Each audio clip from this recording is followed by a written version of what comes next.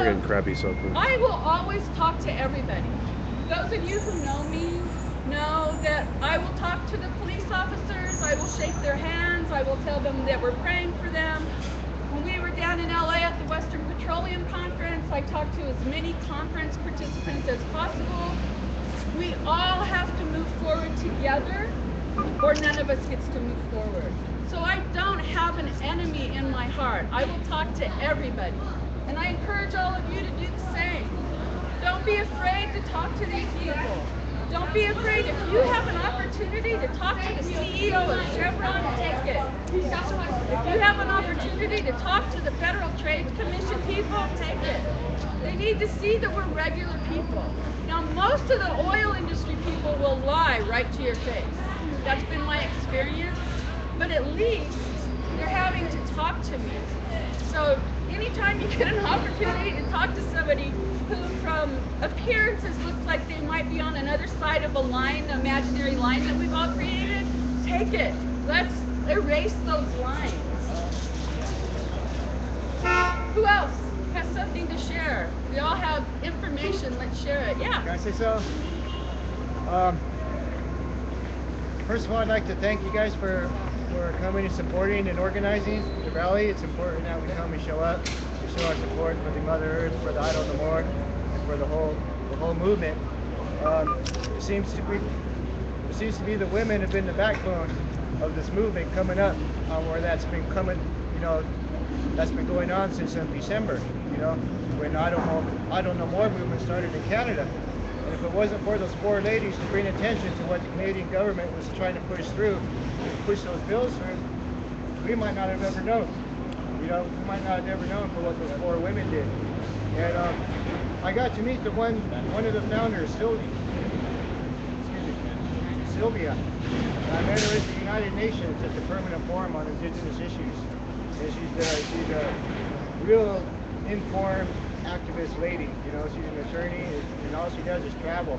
She travels and she informs, and she gives teachings on the Idle No More movement and their issues going on there at Beaver Creek and all of that, And so I totally support the Idle No More movement, what they're doing. And I think in California, one of our big issues right now is the fracking that Governor Brown signed into effect, where they allowed the fracking without any, they looked at the moratorium, right, on fracking. So the only thing that's going to block a company from fracking is they need approval from a government regulator. And that's all it takes, and then they can continue on.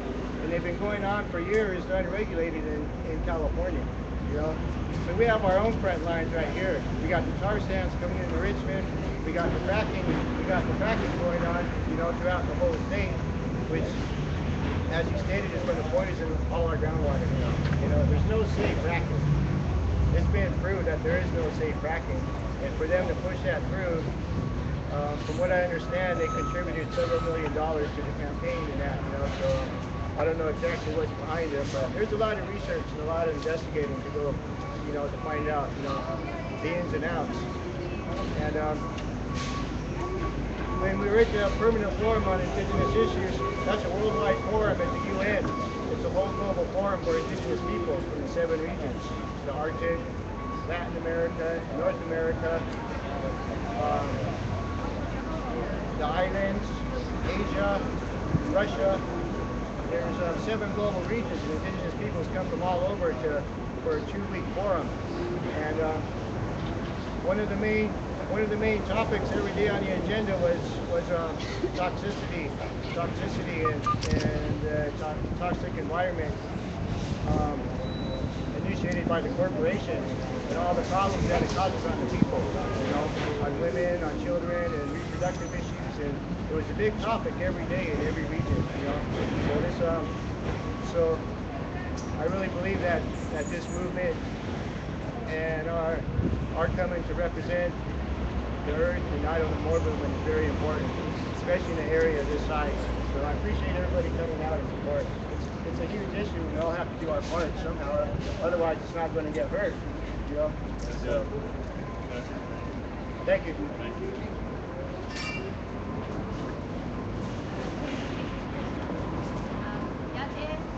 My name is Kayla Johns, and I'm from northern Arizona, the Navajo Reservation. And I want to say good day to everyone, and thank you for all being here. And I come from a community that's been dealing with coal mining and the destruction of our groundwater because of coal mining. And I just wanted to offer my support to Idle No More for this day of action, because it's really important that we stand together in solidarity as Indigenous peoples that are still trying to protect our sacred mother and our sacred connection to these homelands.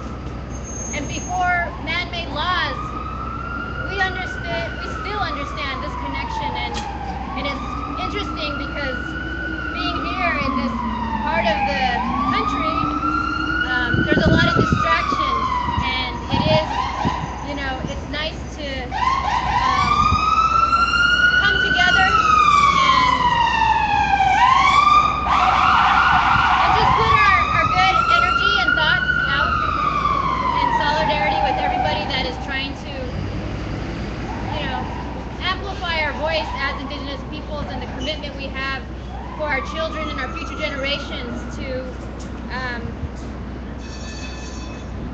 be strong, really, and it does get challenging, and I've been organizing within my community for over 10 years, and it's a struggle. We're up against some of the biggest industries, coal industries, oil and gas industries, and when you have an economy that's built on fossil fuel development, it is really challenging to transition off that economy. And so we become a part of this system of, it's going to take a while for us to break through and look at other options for economy. And so, and the coal that comes from my community has supplied electricity for California, and supply electricity for Nevada. We built the city of Los Angeles. We built the city of Las Vegas. We built Tucson and Phoenix. And they continue to depend on our coal and our water for their development. So as we are talking about, when we flip on the switch, we really got to understand the connection we have to that electricity, whether it's coming from the sun or whether it's coming from coal or oil and gas. And I just wanted to say that I stand in solidarity with all the Idle No More actions today, because it's the same challenges we're facing, the same corporations we're facing, an economy that we're stuck in that's so dependent on the destruction of our Mother Earth and destruction of our homelands and our waters. And and I currently reside in Oakland, which is like, about a year now I've been here, and I do go back and forth between here and Arizona and continue my work there and trying to push for a transition to renewable energy. And I just want to say that, thank you for the organizers to pull this together here, and all of you, to stand in solidarity, making the signs and just organizing itself. I know it's a lot of work, and so I just want to appreciate the people and across Turtle Island and across the world that are standing up for the protection of our Mother Earth and our Father Sky and our way of life. And so I just wanted to say a little bit of that much, and if there's any support that I can lend here, and I want to do that in the Bay.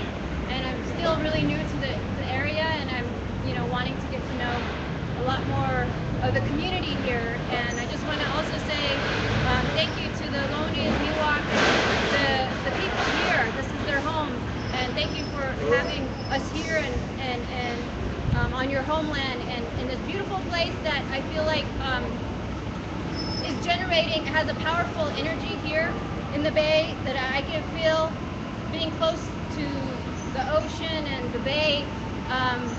There's a lot of innovation and creativity coming from here, and I can definitely feel that. And so the spirit, it's still here and living, and I think we just need to come together more often. So thank you.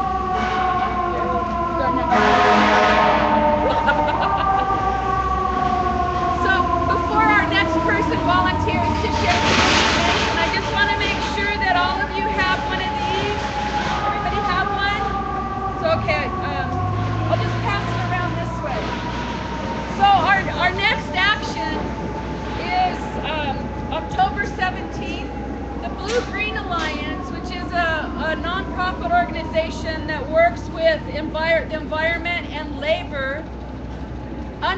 unfortunately decided to give Governor Jerry Brown an environmental award called the Right Stuff Environmental Award.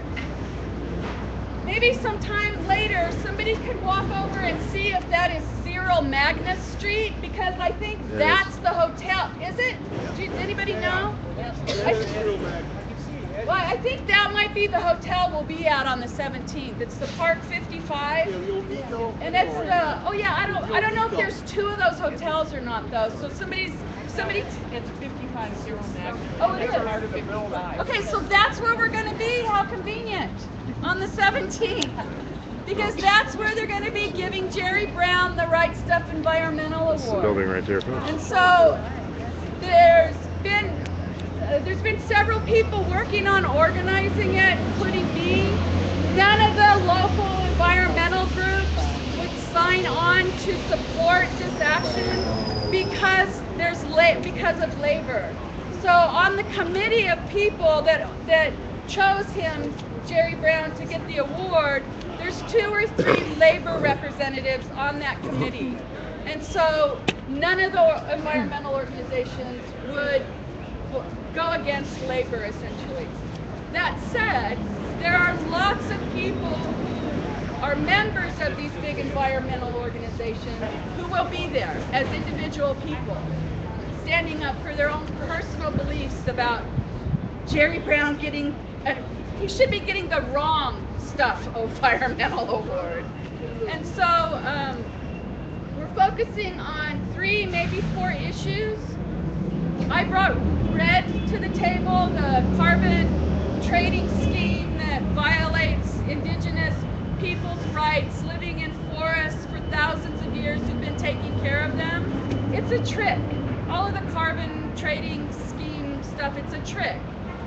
And what it does is it allows Chevron, where I live in my community, that's been poisoning my community since 1903, it allows them to go down and buy or lease or rent, say, the Zapatista people's forest, saying that forest, they buy these parts of that forest, that they're buying the air, the clean air that forest is producing, and saying, well, we're buying this clean air over here, so it gives us the right to pollute my community. Now, those forests are already doing that. They're already cleaning the air. It's a way of buying air. We knew it was coming, and that's what it is. So the other thing it does is that it does not mandate that Chevron spend the money on the existing technology to clean their emissions. It's cheaper to buy these carbon credits than it is to install the technology to clean the air in Richmond and everywhere else. So that's what I don't know more is going to be doing there. That's why we're going to be there. The other issue is fracking, which affects everybody, everywhere, whether or not they live in a fracking community. It's destroying the water. The other issue is water. Jerry Brown wants to build those twin tunnels that takes water out of the delta and essentially is taking it to the big agricultural corporations in the valley. It's a new peripheral canal. Yeah, it's a new peripheral canal. And then the other topic that might be brought up that day is CEQA. We're still looking for somebody to speak on the fracking. We can't, can anybody here, are they well enough versed to speak on fracking that night, just for 2 or 3 minutes? Well, I'm going to put it out there because we need a speaker on fracking. Some of the big, high-level organizers and activists, they're reluctant to get involved because of labor. So if you guys know how to get a hold of me on Gathering Tribe's Facebook page, so you can message me there. So come, it'll be fun. Bring your signs. I think there's actually going to be some labor people that are coming on board to protest Jerry Brown's trying to break up unions and how he's dealt with the BART strike and that. So there's going to be a lot of different things going on. I don't know why they decided to give him an award. We should all probably call the Blue-Green Alliance. They're here in San Francisco, and ask them. I'm going to do that today. Ask them why they chose Jerry Brown. It's ridiculous that they chose him. It's definitely a political thing. Phil Angelides is the chairman of the committee that chose him. So, and the tickets to get in for the dinner part are $300. And the tickets to get into the high-powered reception that night, I'm pretty sure, I remember they start at $2,500. So this is a big fundraiser for the Blue-Green Alliance, and it's an opportunity for people to spend a lot of money. It goes up to, I think, 10,000 or 25. It goes up to more money than I can imagine buying a ticket. I can't even do $300. But anyway, it's the reception is going to be these high-powered politicos. Again, behind closed doors that we can't afford to get into, making decisions. Because that's how stuff works, right? So come, it'll be fun. We'll have fun. So the press conference there that night is at 6 o'clock. We're asking people to get there at 5:30. It'll be over at 7:30. There's, I've heard that there's a lot of entrances into that building, and probably we're going to want to have some, we're going to need to find where the parking garage is, because that's where Jerry Brown's going to go into the building in his, big limousine. So we want to make sure he's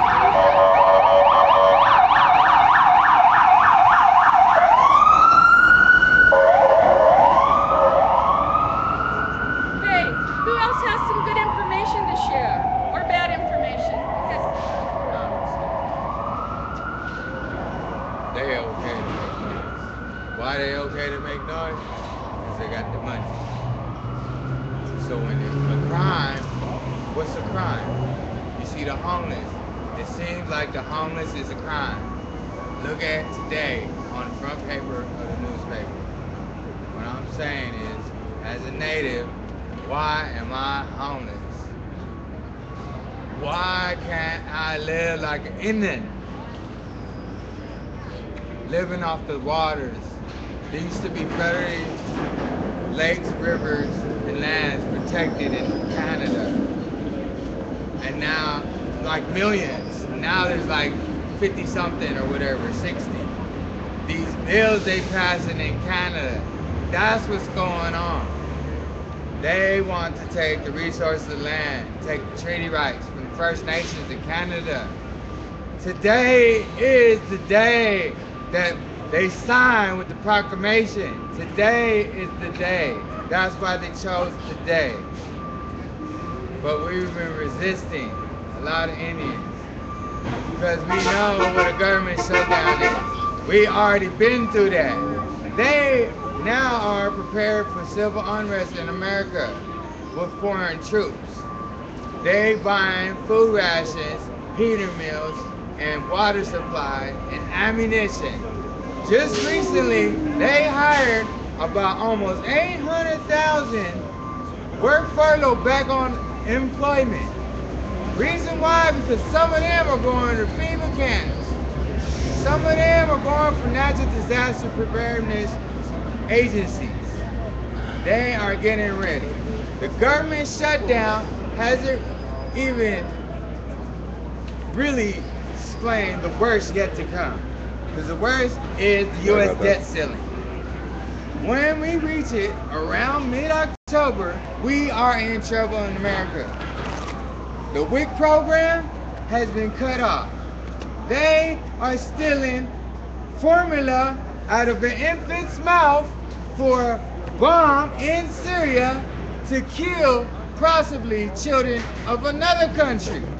We need to pay attention because they passed $5.5 billion for defense before the government shut down. And it has been found that one of the places in Canada was sponsoring and looking out about this. And it's sad. It's like I was trying to tell people last month, it's going to be a government shutdown, the budget crisis. We need to pay attention. It seems like they rather lock one of us up that's homeless than lock up somebody that's poisoning our water. Yeah, damn straight. Somebody that's doing this oil thing and these fracking and the They make nuclear money power off of it. plants all on the coast. Fukushima is the worst natural disaster we can think of right now I with know. 300 tons of radiation spilling in the water and the fish out there are boiling. It's not mentioned in Blood the coming news. out the eyes. These things we gotta eat. I gotta take a break here, man. My California battery's about ready to go dead, You folks. can't eat those. I'll be right back. And so one of the natural things